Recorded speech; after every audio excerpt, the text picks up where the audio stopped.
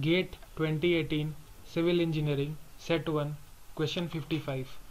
An aircraft approaches the threshold of a runway strip at a speed of 200 km per hour. The pilot decelerates the aircraft at a rate of 1.697 meter per second square and takes 18 seconds to exit the runway strip. If the deceleration after exiting the runway is 1 meter per second square, then the distance of the gate position from the location of the exit on the runway is. It needs to be found in meters up to 1 decimal place. The relevant NPTEL reference has been cited. When we talk about landing of an aircraft on the airport, so we will be given a runway on which the pilot will land the aircraft. After he has landed, there will be a taxiway where he turns the plane and parks it near the gate position where the people can get down and the luggage can be offloaded. So runway and taxiway have different geometric design standards and the aeroplane's speed will be different. So let us say it lands with a speed of v and decelerates by a1.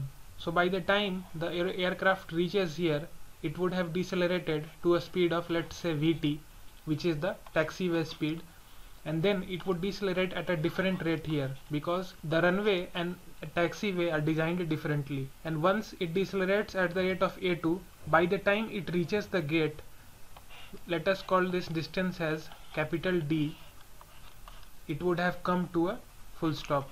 So right from the touchdown, the aircraft starts decelerating, reaches a lower speed of vt, decelerates at a different rate, and finally comes to a full stop near the gate. In the given problem, the touchdown speed has been given as 200 kilometers per hour. If this is the runway, and let us assume this is the taxiway, the aircraft will land at a speed of v1 here, and it is given that it uses the runway for a time of 18 seconds and decelerates on the runway at a rate of 1.697 meter per second square.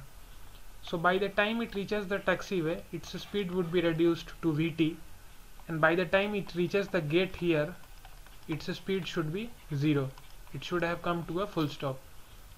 So trying to find vt using the first equation of motion, which is given by initial speed minus the deceleration into the time taken on the runway.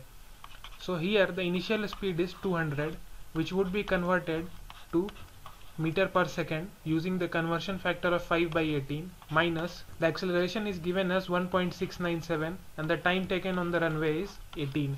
This would give the taxiway speed as 25 meters per second. This essentially indicates that the aircraft lands at a speed of 55.56 meter per second, decelerates on the runway, and by the time it exits the runway, it has reached a speed of 25 meters per second.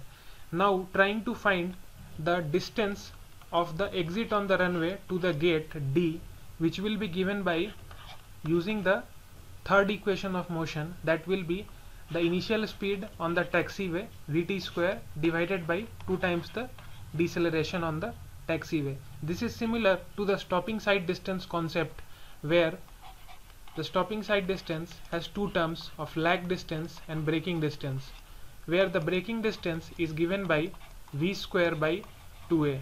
So substituting the value of vt, which is 25, and deceleration rate on the taxiway is given as 1 in the problem. Using this, the value will be obtained as 625 by 2, which will be 312.5 meters.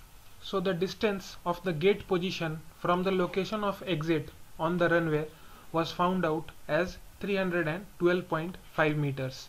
The relevant NPTEL reference has been cited.